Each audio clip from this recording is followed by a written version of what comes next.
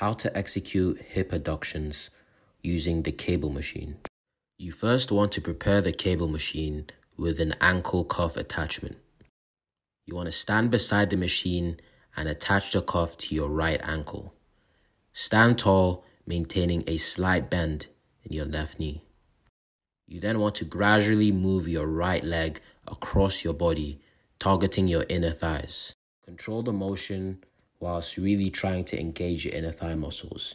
You also want to avoid completely locking out your knees. This will ensure that you have a comfortable range of motion whilst you execute the exercise.